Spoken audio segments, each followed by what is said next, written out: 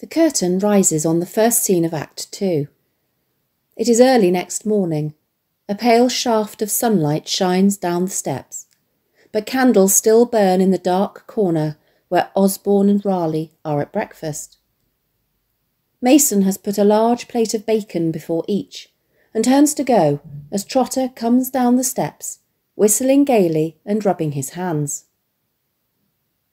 Trotter opens the scene with food characteristically on his mind. What a lovely smell of bacon! And, in an exchange with Mason, provides another moment of light relief as they have a verbal jousting match over the amount of fat and lean meat in the bacon and the desirability, or not, of lumps in the porridge. Note how once more Mason bats away Trotter's sarcastic complaints by appearing to take him seriously when he asks about the porridge. "Lumpy, I suppose?" "Yes, sir. Quite nice and lumpy." "Well, take the lumps out of mine." "And just bring you the gravy, sir." "Very good, sir." This isn't the first time that there has been an undercurrent of friction between Trotter and Mason. If you remember, in Act 1, Trotter's attempt at sarcasm over the toughness of the cutlet falls flat as Mason refuses to rise to the bait. What's causing this tension between them? Could it just be that Trotter is more overtly critical of the food and Mason's culinary skills, and this is what gets Mason's back up? Or does Trotter's remark as Mason leaves give us a hint of something more? Mason goes out. Trotter looks after him suspiciously. You know, that man's getting familiar. In other words, Trotter feels that Mason is not treating him with the respect that he, as a superior officer, is due. We've been led to believe, in Act 1, from Trotter's way of speaking, that Sherriff intends him to be seen, in stark contrast to officers such as Stanhope, Raleigh, Osborne and Hibbert, who have been parachuted into the officer class due to their upper-class public school backgrounds, as a working-class man who has worked his way up to the rank of an officer, from being just one of the men. And he actually confirms this a few lines later on. Once upon a time, Trotter was of the same rank as Mason, and they would have conversed as equals, so it's no wonder then that Mason perhaps feels resentful at having to be deferential to someone he regards essentially as just the same as him. The conversation continues between Trotter and Osborne as they discuss Mason's abilities as a cook, and Trotter reminisces about the cook they had when he was in the ranks, or before he was promoted to officer class. Note how he seems to talk in a very heartless way about the cook's fate. "Lucky for us, one day he set himself on fire making the tea. He went home pretty well fried. Did Mason get that pepper?" What's shocking to the audience is that not only is his choice of language callous in describing the man who must have had nasty burns as being pretty well fried, and that this was lucky because it meant a replacement cook, but his tone is also casual and dismissive as he's able to instantly switch his attention to the missing pepper. Trotter, however, isn't otherwise depicted as a monster, and this is perhaps intended to communicate how the men needed to protect themselves psychologically from the pain and trauma they witnessed in order to continue to function. Stanhope's safety blanket is whiskey. For Trotter, it seems to be food and emotional detachment. Trotter's reaction is also perhaps a measure of the desensitisation the men underwent and the relativity of the pain and trauma they suffered during the war. In comparison to other deaths and injuries he has had experience of, this probably seems to him relatively minor. As Trotter continues to eat his breakfast, talk turns to what is going on outside, and tension and anticipation mount as we sense we are in a period of calm before the storm. He tells Osborne that he doesn't like the look of things a bit. "It's too damn quiet. You can bet your boots the Boche is up to something. The big attack's soon, I reckon. I don't like it, Uncle. Pass the jam. Note how Sherriff successfully captures the strangeness of their existence here through the juxtaposition of the stress of waiting for an attack, where silence is something to be feared, with the mundanity of their existence in the dugout as they observe the social niceties of passing the jam. Trotter then recounts how he and Raleigh came in from duty the previous night to find a drunken Stanhope sitting on that bed drinking a whisky. He looked as white as a sheet. God, he looked awful. He'd drunk the bottle since dinner. I said, "Hello," and he didn't seem to know who I was. Uncanny, wasn't it, Raleigh? There's a sense that Raleigh's education has well and truly begun. The way he responds to Trotter's comments with a dejected yes, with lowered head, communicates that he is clearly upset by the change he has seen in Stanhope.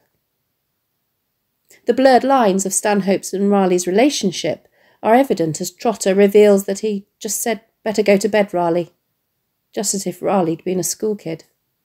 Osborne, ever the diplomat, takes the opportunity to change the subject as he remarks that it'll be quite warm soon, which sparks a conversation about home life.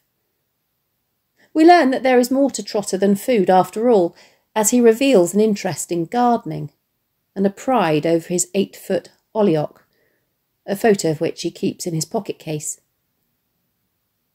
Note, in another subtle observation of class difference, the contrast between Trotter's regimented suburban garden, with its little grass plot in front with flower borders, geraniums, lobelia and calceolaria, red, white and blue, and Osborne's more natural countryside rockery, which he planted with wild primroses and things like that, dug up from a nearby wood. This detail about their gardens also underscores how the war wrenched ordinary people away from their lives, families and homes, and threw them into extraordinary and bewildering circumstances.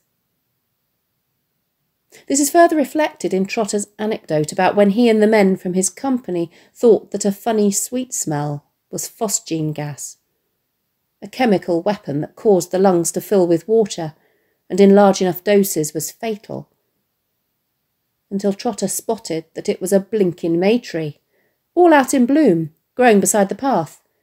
We did feel a lot of silly poops, putting on gas masks because of a damn May tree.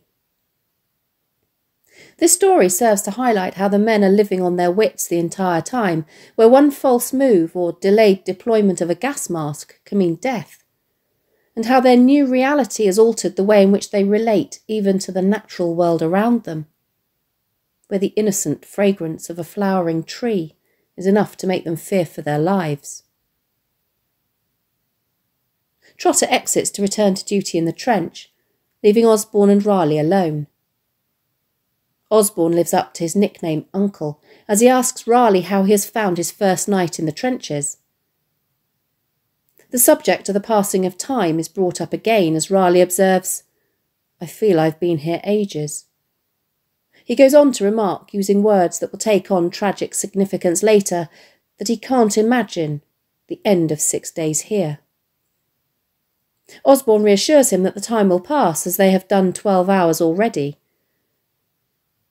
Raleigh's question that the German front line is only about 70 yards, isn't it, leads Osborne to compare this distance to the breadth of a rugger field, and initiates a conversation about Osborne's sporting career, playing for the Harlequins and for England. Raleigh's naivety and propensity for hero worship are once more in evidence as, clearly impressed and thrilled, he can't understand why Osborne doesn't want to tell everyone about it. Osborne then proceeds to tell the story, in response to Raleigh's comment that the Germans are really quite decent, aren't they? Of how, when they were up at Wipers, we had a man shot when he was out on patrol, and the Germans enabled them to rescue him, when they could, instead, have easily killed them all. But when our men began dragging the wounded man back over the rough ground, a big German officer stood up in their trenches and called out, "Carry him!" And our fellow stood up and carried the man back, and the German officer fired some lights for them to see by. Of course, Osborne observes, next day we blew each other's trenches to blazes. Raleigh's simplistic response to the fact that the soldiers were saved one day only to be shot at the next, that it all seems rather silly, doesn't it, is a classic example of the proverb, "Out of the mouths of babes oft times come gems," which means that the young and innocent are often unexpectedly wise. In other words, it is his naivety that allows him to grasp and put into words an essential truth, one that Sherriff has been demonstrating since the curtain was first raised, that war is both absurd and futile, as we are capable of acts of the greatest humanity and inhumanity simultaneously. Stanhope enters and Raleigh leaves to continue writing his letter home. Note how the contrast between Trotter's opening remark, "What a lovely smell of bacon," and Stanhope's, "What a foul smell of bacon," communicates the level of his hangover and signals a change in mood. The talk switches from the philosophical to the practical, and the vulnerability of the men's position becomes clear as Stanhope and Osborne discuss the condition of the wire that runs all along the front. Osborne remarks that it's very weak at present, while Stanhope complains that every company leaves it for the next one to do. There's great holes blown out weeks ago. Not only has he arranged for 2 wiring parties to go out that night to strengthen it, but that the next night we'll wire ourselves right in. If this attack comes, I'm not going to trust the companies on our sides to hold their ground. The tension mounts once more as Stanhope reveals that, in a conversation with the colonel, he's found out that a German prisoner has let slip the big attack is set for the 21st, or, in other words, the second dawn from now. It's now no longer a matter of if, but when. Then it'll come while we're here. Yes, it'll come while we're here, and we shall be in the front row of the stalls. Oh well. Note how Stanhope uses a metaphor relating to the theatre, which usually describes the seats in the house where you get the best view of the stage, to ironically comment on the fact that they will bear the brunt of the attack, while Osborne's response is characteristically understated and fatalistic. We also learn that when the attack comes, the men will be pretty much on their own, as we can't expect any help from behind. We're not to move from here. We've got to stick it. They are to be, to all intents and purposes, a human shield. There is now, for obvious reasons, a more pointed focus on the passing of time, although Sherriff modulates the tone by introducing some vicious dark humour. Stanhope spots Trotter's chart, asking Osborne, "What's this extraordinary affair?" When Osborne responds that it is Trotter's plan to make the time pass by, he works out just how long they have until the attack. Nearly 9 o'clock now. 24 till 9 tomorrow. 12 until 9 at night. That's 36.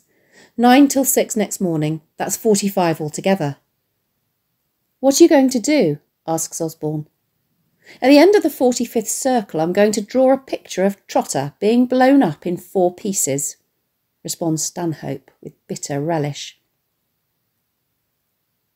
Comments about Trotter lacking imagination lead the conversation back to more philosophical matters, as Stanhope reveals that the extreme psychological stress that the war has put him under has affected his own imagination and the way he sees the world and his existence in it. He confesses, "Whenever I look at anything nowadays, I see right through it. It's a habit that's grown on me lately, to look right through things and on, till I get frightened and stop.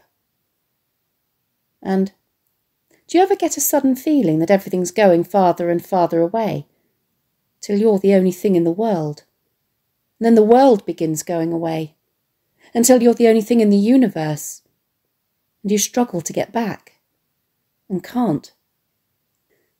Note the hesitancy in his speech shown through dashes as he tries to articulate his loneliness, alienation, detachment, and existential angst.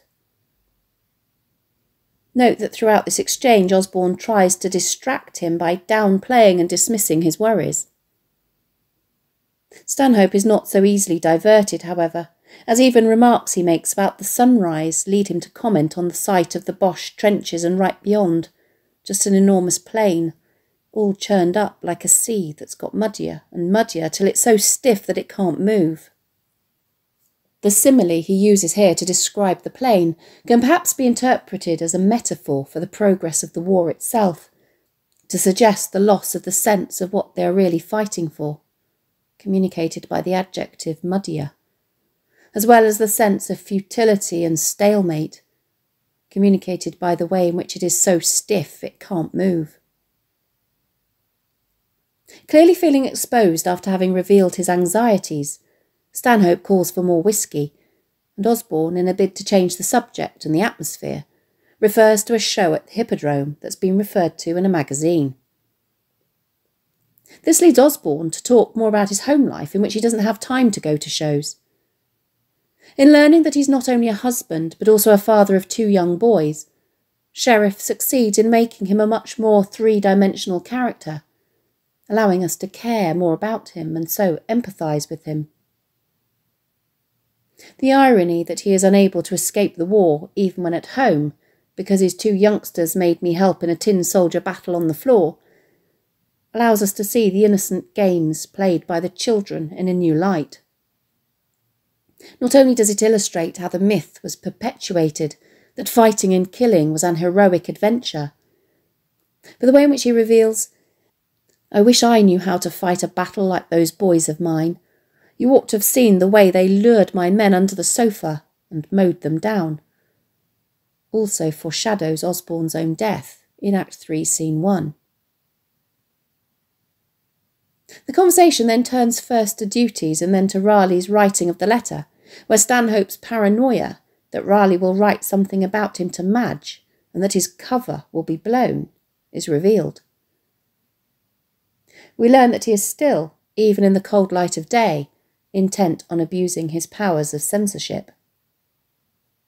Osborne tries to dissuade him, but Stanhope is convinced that Raleigh feels nothing but contempt for him. "One thing a boy like that can't stand is a smell that isn't fresh. He looked at me as if I'd hit him between the eyes, as if I'd spat on him." Raleigh enters with his letter, and tension mounts as Stanhope reveals that he mustn't seal the envelope as the letter has to be censored first. Raleigh's reaction, his stuttering nervousness indicated by the repetition and dashes, seemed to confirm Stanhope's and our worst fears. "Oh, I didn't realise that." He stands embarrassed, then gives a short laugh. I think I'll just leave it then." He unbuttons his tunic pocket to put the letter away. Stanhope, however, cannot let this go. Not only must he check the contents of the letter for his own peace of mind, but he must also stamp his authority on Raleigh. There's an inevitable confrontation, as Raleigh refuses to hand over the letter and Stanhope has to resort to physical aggression. Stanhope clutches Raleigh's wrist and tears the letter from his hand. Raleigh is flabbergasted at Stanhope's overreaction, his shock apparent from the way he falls back on appealing to their previous relationship as schoolfriends. All a frustrated Stanhope can do is harshly reject once and for all the terms upon which they used to know each other. "Don't Dennis me. Stanhope's my name. You're not at school. Go and inspect your rifles." As Raleigh leaves, Osborne cannot help but express his shock at Stanhope's behaviour. Good heavens, Stanhope. Note how the dynamic between Stanhope and Osborne now shifts, as Stanhope, in his frustration, seeks to assert his superiority over the mild-mannered Osborne, and shatters the feeling of comfortable intimacy that the two have shared in the play up until this point. "Look here, Osborne, I'm commanding this company. I ask for advice when I want it." When it comes down to it, however, Stanhope's moral character gets the better of him. The same sense of what is right that doesn't allow him to go off sick is what prevents him from reading the letter after all. Oh God, I don't want to read the blasted thing. They come to a compromise, where Osborne suggests that he look through it instead. He reads out the section that refers to Stanhope. He, the sergeant major, said that Dennis is the finest officer in the battalion and the men simply love him. He hardly ever sleeps in the dugout. He's always up in the front line with the men, cheering them on with jokes and making them keen about things, like he did the kids at school. I'm awfully proud to think he's my friend. It appears that the real reason Raleigh didn't want Stanhope to see the letter was because he was embarrassed about the praise he had heaped on him. It's clear that he's decided to preserve the heroic myth about Stanhope and has regaled his sister with all the nice things the men have said about him. Osborne asks him if he should stick the envelope down. The scene ends on a sombre and quiet note after the high drama of the confrontation between the men. Stanhope is suitably ashamed of his actions and feels worse about himself, if that's even possible, communicated by the way he sits with lowered head. He murmurs something that sounds like, "Yes, please." Note how Sherriff communicates his dark mental state as he rises heavily and crosses to the shadows by Osborne's bed, while in contrast, the sun is shining quite brightly in the trench outside.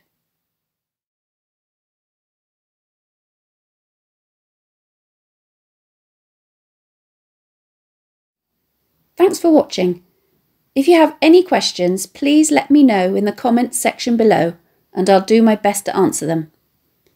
Don't forget to subscribe to my channel for more videos on English language topics and exam techniques and English literature texts.